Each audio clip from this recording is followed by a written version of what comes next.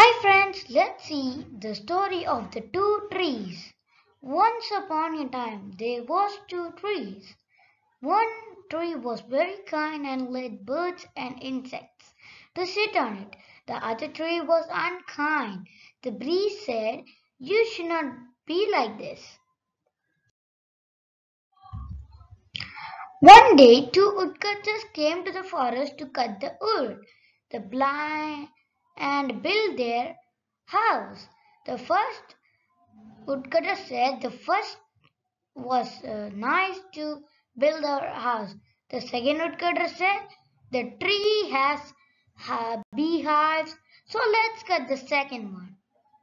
Okay, they said the first. The first tree saw the woodcutter's words and said the bees to help the second tree. The bees helped the tree. The second tree said sorry and never did like that again. They lived happily ever after. Moral: don't hurt anybody. Thank you.